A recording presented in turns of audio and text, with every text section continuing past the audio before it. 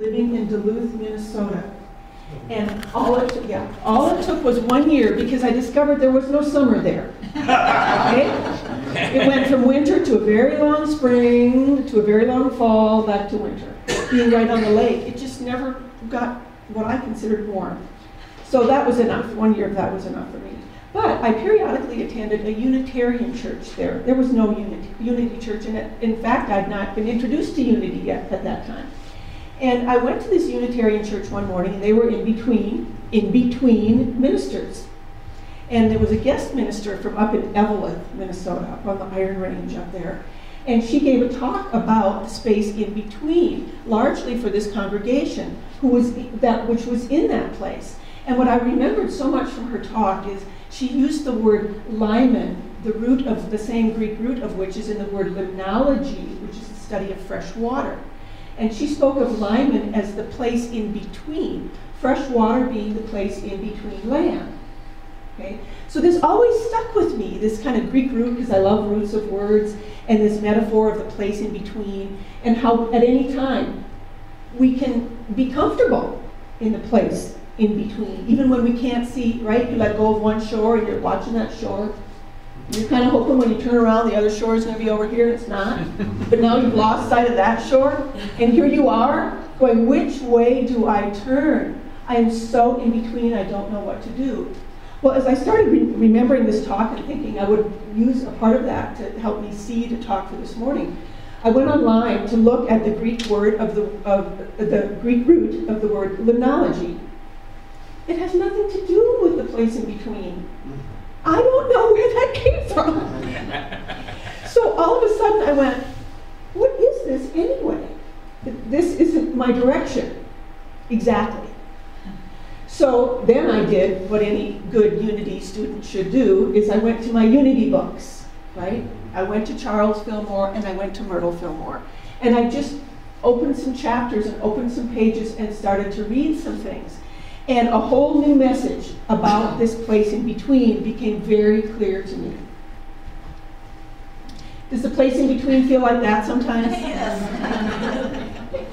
Not only can you not see either shore, but you feel like there's really something there trying to get you, nipping at your heels, and oh, I really need to find that shore. I need to find that other place in order to be safe. Absolutely, it can feel this way. This is Myrtle. This is Myrtle talking to us, not the picture.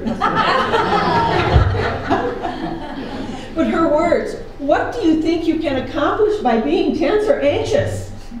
She says. I get such a kick out of reading Myrtle and Charles Fillmore because they spoke and wrote 100 years ago, give or take 10 or 20 years on either side of that. And so much of the things I read from them are just so candid and so real for right now. What do you think you can accomplish by being tense or anxious? Tell me.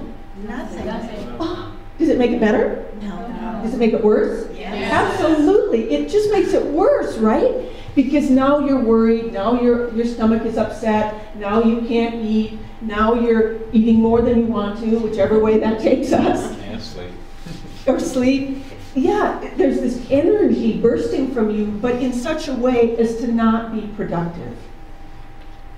More from Myrtle. So her advice to us is, instead of struggling in an outer way, let us go within and build a foundation for real success and prosperity and satisfaction. I'm sorry, could you get me a glass of water, please? I had some tea somewhere, but I have no idea where it is right now.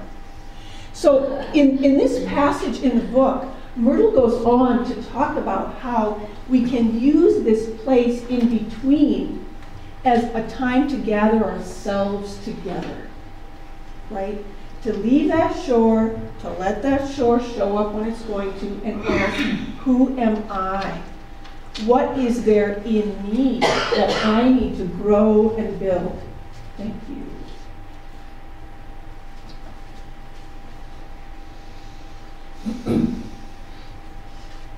Now, I don't know if anybody here is like me, but I have a number of days that I'm, excuse me, moving around and so busy.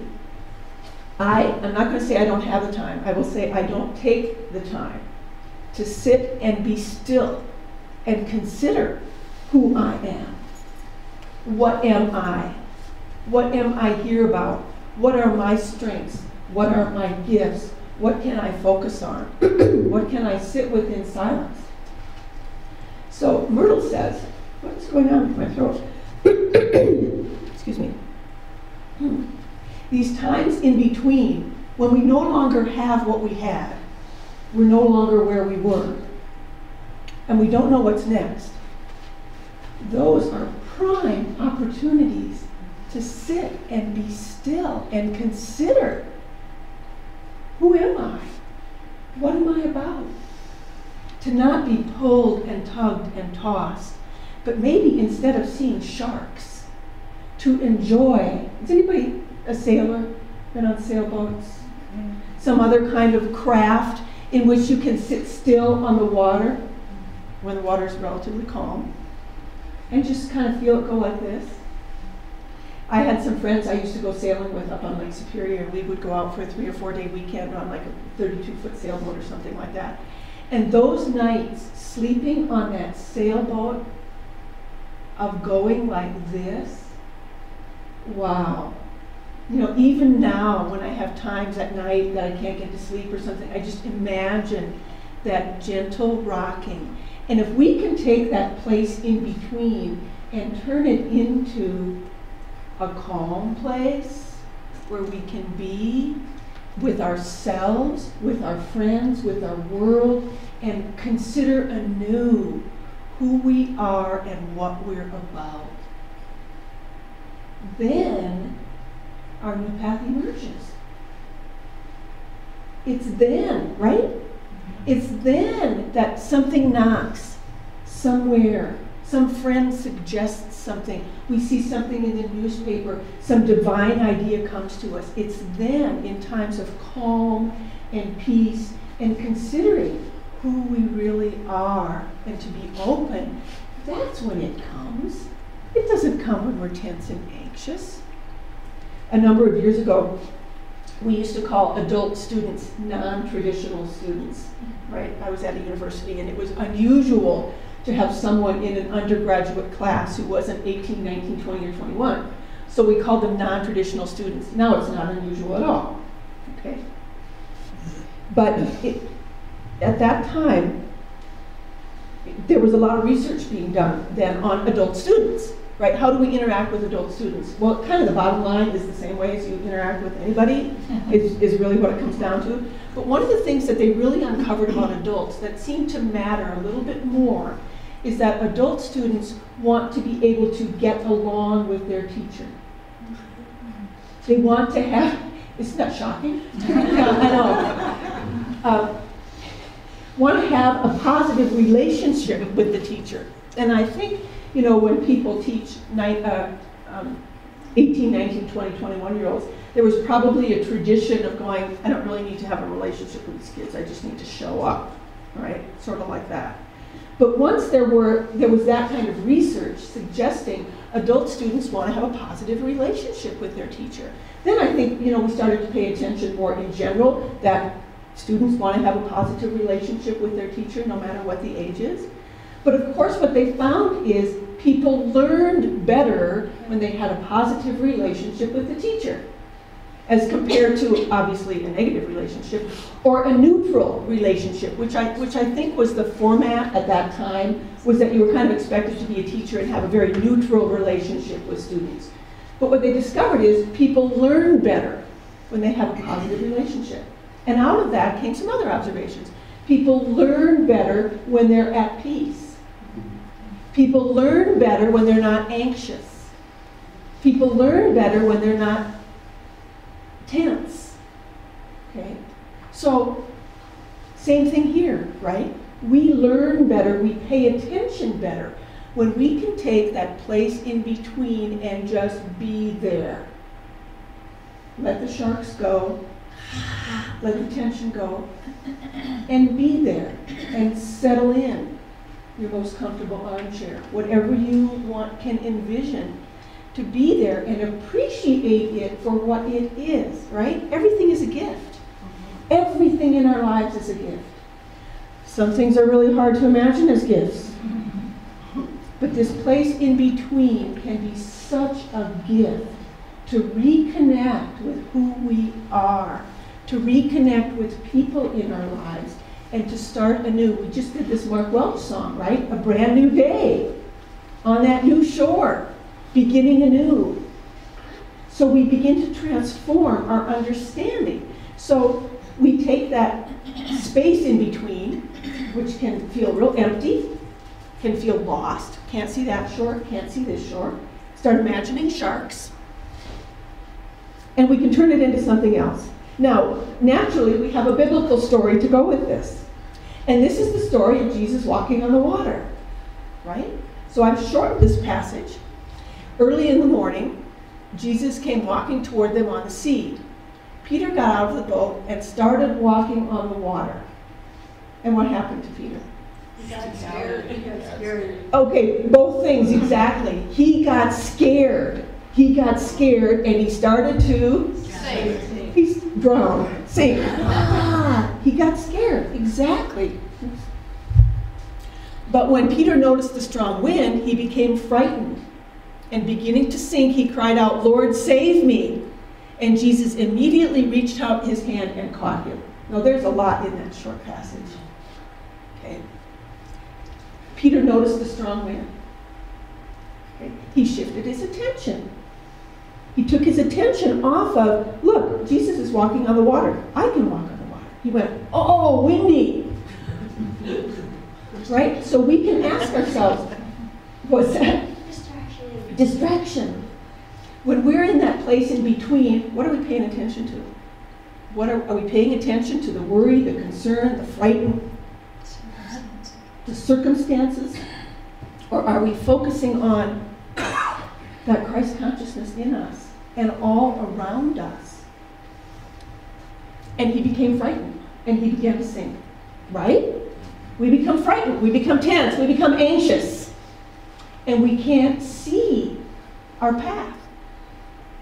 The other shore stays out of sight, or we imagine a shore, right? And it turns out to be a sandy island that we would sink in, right? We might grasp at something and go, that's what's next, because I don't want to be here adrift anymore, okay? But it's to stay calm, to stay peaceful until the real thing shows up. And then Peter cried out, yay for Peter, right?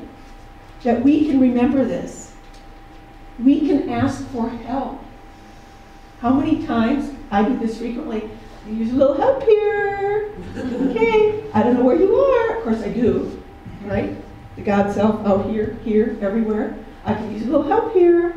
And we can remember this. We get to ask for help. We can ask ourselves for help through meditation, through prayer. We can ask the universe for help. We can ask friends and family for help. I need some support here. Talk to me. Help me get my confidence back. Okay? Jesus shows up in lots of ways. We have faith that believe that Jesus is coming back someday. Unity tends to believe that Jesus is here right now. There, right? We are carrying that Christ consciousness with us. And we get to remind ourselves, and we get to ask other people and the Christ inside, the Christ out there, to help us. We don't just have to drown. And Jesus immediately reached out his hand. Jesus didn't go, well, I don't know, you made your bed. I think maybe I'll just let you sink for a while. Come back tomorrow, knock again, maybe I'll be home. Okay. It's not what happens. Right? We ask for help, and it's there. We just need to listen. Myrtle says this a lot. If we're not hearing, it's because we're not listening. Okay? We've got our antenna in the wrong place. So this story is loaded with messages.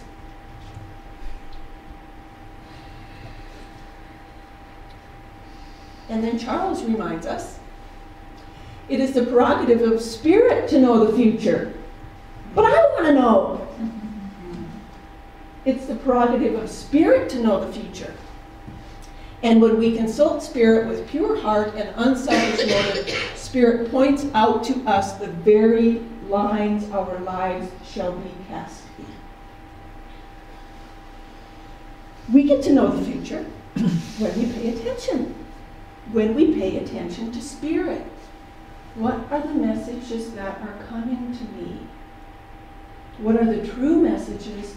What are the false messages? We can come back to this quality of discernment. Discerning what is truly coming from Spirit. And again, it's being with ourselves in the silence. Sorting that out. It's the prerogative of Spirit to know the future. And sometimes we just have to sit with that. Right? I know Spirit knows the future. For now, I don't need to know. And when it's time for me to know, Spirit will let me know. And in the meantime, it's my job to be with myself, to understand myself, to pay attention to what's right here, right now, and build myself. Merle goes on to say something about when we build our strengths and our capabilities, the opportunity will be there to cash in. And she uses those words. The opportunity will be there to cash in and use our gifts. And Emily Cady, some of us just finished another Unity Foundations membership course. And we use Emily Cady's Lessons in Truth. And this is one of her statements. That which fills us will radiate from us without effort, right in the place in life where we stand. And whether that's the place in between or the place on a shore, it doesn't matter. Because as we know who we are, that will radiate from us right where we stand, no matter where we stand. A number of years ago, I read a lot of books about leadership and organizational stuff because that's what I was teaching. And Rosabeth Moss Cantor coined this word, leaderful. She said, we don't need organizations with more leaders. We need organizations that are leaderful. Meaning everybody needs to know what it is to be a leader. Everybody needs to be able to bring those qualities and skills, if only into their own lives. It will move into the organization. Leaderful. And that's another way to think about this. That our energy, our gifts, our spirit will radiate from us right where we stand. No matter where we stand. We don't have to stand in a spot that looks important to somebody else. I also read a phrase recently that said, your opinion of me is none of my business. Right? Your opinion of me is none of my business. It's my business and Spirit's business, and we'll work it out. Okay? So right where we stand, to take those qualities and skills. At which time, the space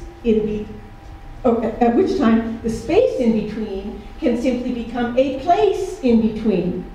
The difference in the words? It's not a space anymore. It's not an empty. It's not a vacuum. It's not nothingness. It's not tension. It's not anxiety. It's a place. And the difference between the slide with the sharks all over, right, and this slide with two people in a canoe, other people are out there, don't have to be alone, can be with other people, can be floating, can be appreciating wherever that space or that place is. So it becomes simply a place. Now,